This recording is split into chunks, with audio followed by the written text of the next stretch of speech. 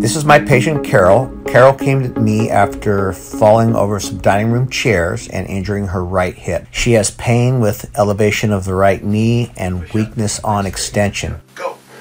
Ow! What you'll notice on this test is the weakness and the pain she's experiencing with this straight leg muscle test. At the end of treatment, this will no longer be the case. In this scene, I'm testing 3 separate tests: a straight leg test, a flexor withdrawal reflex test, and a deep tendon reflex test.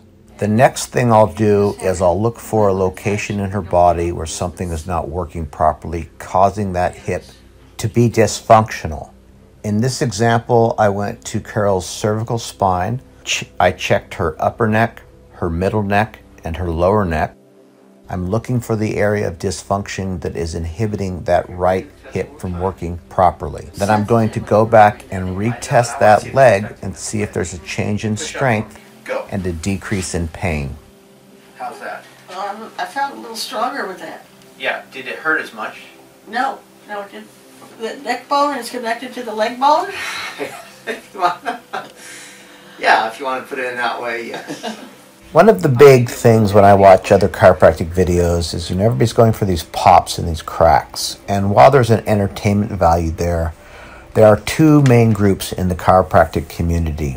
There's the group that thinks that pop everything, make everything crack, and that improves the patient.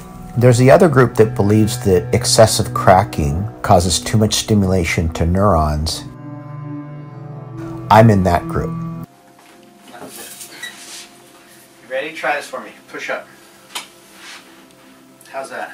I'm much stronger. Here, we're going to do an exercise together. You're going to rotate the arm. You'll like me when you get off the table, I promise. Oh, you think so? Don't bet on it. How's that? So far, so good. Let's try that lifting the leg, see if there's any change. Been able to lift my foot at all, but now I can go quite a bit. Carol, how are you? Okay. How's your hip? Better. Let's see what's going on here. Look what's happening here. Look how high I can raise this leg. That's really good.